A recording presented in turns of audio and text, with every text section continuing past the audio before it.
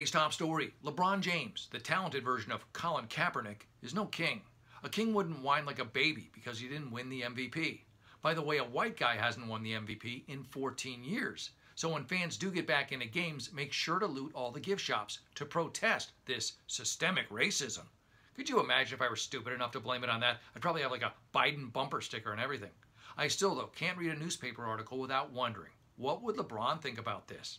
I can't wait until he retires from the NBA so he can finally cure cancer.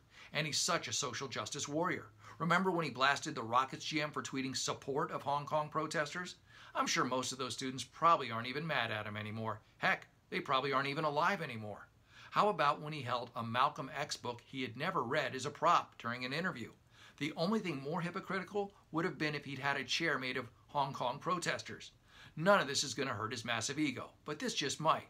MJ was better, way better.